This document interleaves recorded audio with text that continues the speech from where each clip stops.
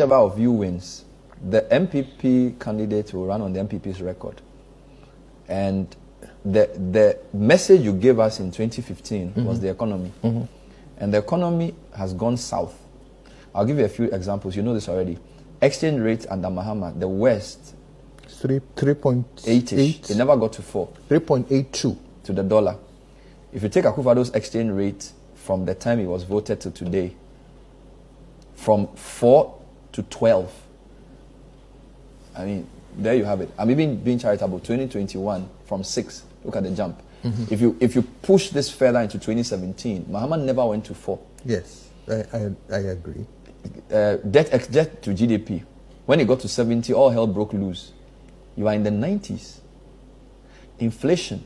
You made lots of noise about Mahama not meeting single-digit inflation. You are in the mid-40s.